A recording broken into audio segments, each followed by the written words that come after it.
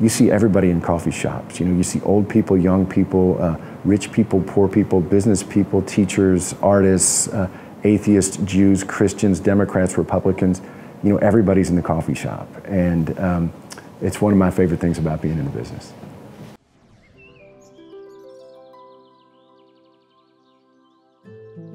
We've learned a lot in running coffee shops for 22 years. And one of the things I've learned is that we don't need to try to be all things to all people. And we've really honed our story over the years. We're a locally owned and operated company.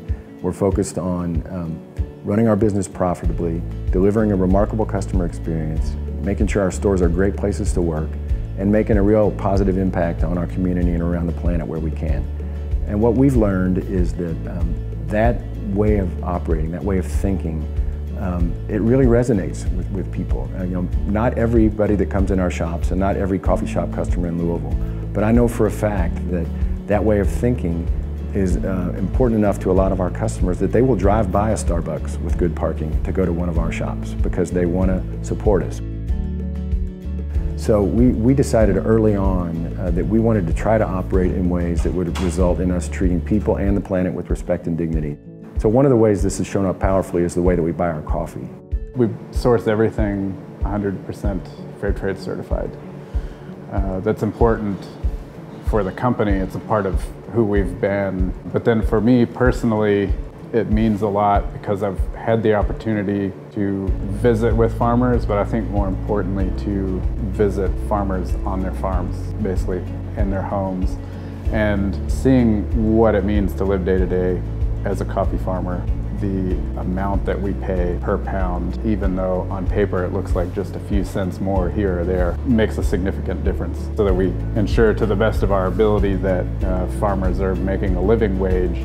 Then for us, the relationship extends well beyond just the one day a year that we sign a contract for a container of coffee, whether that's contributing to healthcare initiatives, literacy programs, water projects. There are many, many needs that coffee farmers have that the sale of coffee wouldn't solve. So our membership in Cooperative Coffees and our participation in this fair trade system is one of my favorite things about our business, and I can say with confidence that the ways that we buy our coffee, have chosen to buy our coffee, is making a meaningful difference in people's lives around the world.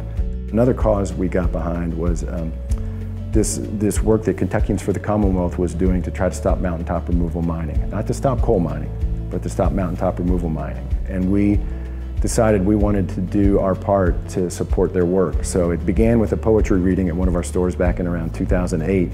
And from that, we decided to launch a coffee blend called Mountain Dream. We would give 50 cents of every bag of Mountain Dream that we sold to Kentuckians for the Commonwealth to support their work to try to stop mountaintop removal mining. And then we decided to go even further with that, and we launched a coffee blend that we called Kentucky Dream.